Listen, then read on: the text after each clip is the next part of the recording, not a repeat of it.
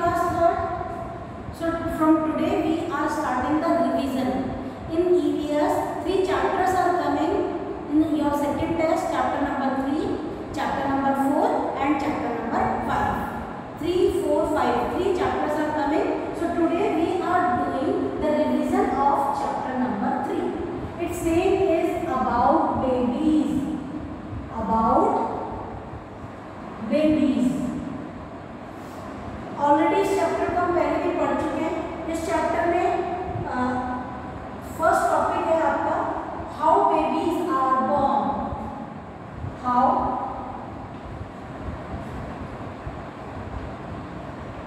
Babies are born means आप सभी जानते हैं कि हमारे आसपास में हम सब लोग पहले से क्या थे, छोटे थे, बच्चे थे. धीरे धीरे हम बड़े हुए. हमारे पेरेंट्स भी पहले जब बच्चे थे और फिर वो बड़े हुए. लेकिन हम जब बच्चे और ऐसे अगर आपके आसपास में आप देखेंगे डिफरेंट टाइप के एनिमल्स होते हैं. डॉग होता है, काऊ, बर्ड्स होते हैं, बहुत तरह के एनिमल, इंसेक्ट, बर्ड्स और हम ह्यूमन बीइंग होते हैं. सभी जो है वो सभी में एक न्यू बेबी का बर्थ होता है. सभी एक अपने जैसे नए बेबी को बर्थ देते हैं. तो जो ये जो प्रोसेस है जिससे एवरी लिविंग थिंग, कोई भी लिविंग थिंग जो है, जीवित जो चीज़ें हैं, वो जिस प्रोसेस से अपने जैसा यंग बेबी को पैदा करती है, बर्थ देती है, उसको कहते हैं रिप्रोडक्शन.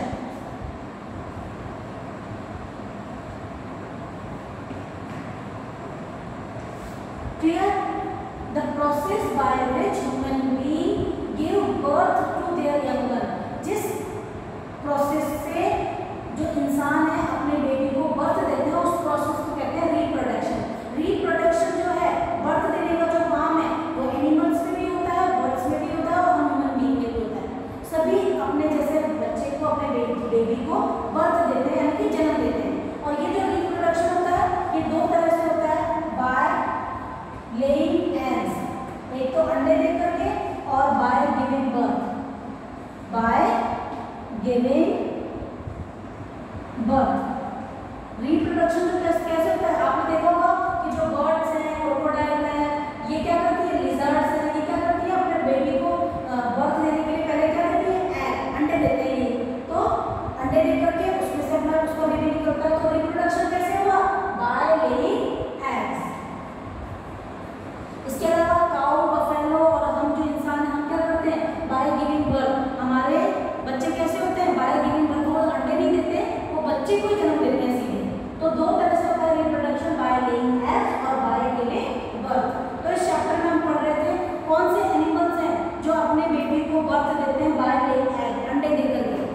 कौन से होते हैं, जैसे कि बर्ड्स हैं, सारे बर्ड अंडे देते हैं, बाय लेइंग एग्स, अंडे देते हैं. तो बर्ड्स, इसके अलावा लिजर्ड्स, क्रोकोडाइल, टॉर्टोइज, फिश, ये सब कैसे रिप्रोडक्शन के अपने बेबी को बर्थ कैसे देते हैं, रिप्रोडक्शन कैसे करते हैं, बाय लेइंग एग्स.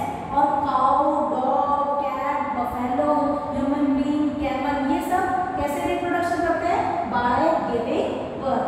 तो समझ में आ गया आपको इतना. इसके अलावा जो एनिमल गिव बर्थ, अपने बेबी को बर्थ देते हैं, जन्म देते हैं, वो साथ में अपने बेबी को दूध भी पिलाते हैं. जैसे अपने बर्ड्स देखिए, वो अंडे देते हैं, लेकिन वो दूध नहीं पिलाते ना अपने बच्चे को, वो सीधे दाना खिलाते हैं. और जो गिव बर्थ, जो जन्म देते हैं अपने बच्चे को, चाहे टाइगर है, टाइगर भी गिव बर्थ जन्म देता है अपने बच्चे को, तो वो भी अपने बेबी को फीड करवाता है. कैसे करके, बाय फीडिंग मिल्क, उनको दूध पिलाता है अपने बेबी को. तो ऐसे जो एनिमल्स होते हैं जो गिव बर्थ, अपने बेबी को बर्थ देते हैं, and feed them with milk, feed them with their milk, और अपना दूध पिलाते हैं, they are called mammals. MAMMALS. जो अपने बेबी को बर्थ देते हैं और दूध पिलाते हैं, these type of animals are called mammals. Clear? Mother milk protects them from disease and infection. Mother को जो मिल्क होता है, माँ का जो दूध होता है, मिल्क होता है, वो बहुत स्ट्रॉन्ग होता है. वो उस बेबी को बहुत सारे डिजीजेस से, इन्फेक्शन से बचाता है और उनको हेल्दी और स्ट्रॉन्ग बनाता है.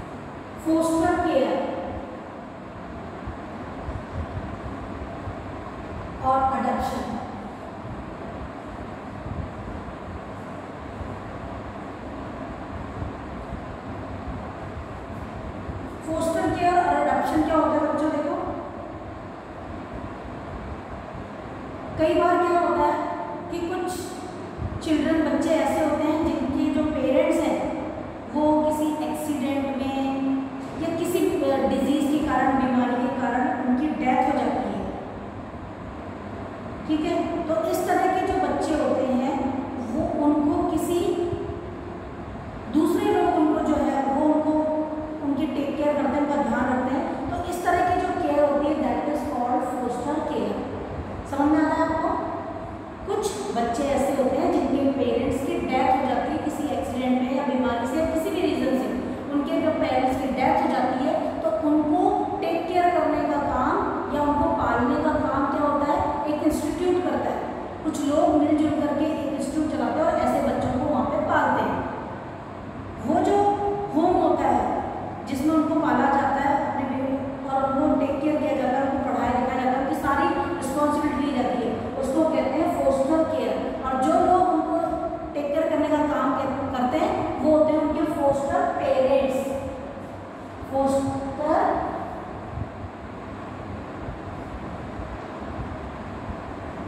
पेरेंट्स, वो उनकी केयर जो है वो फोस्टर केयर कहलाती है और उनको जो केयर करने वाले जो लोग हैं वो उनके फोस्टर पेरेंट्स होते हैं। अब आता है सेकंड टॉपिक आपका लास्ट, अडॉप्शन।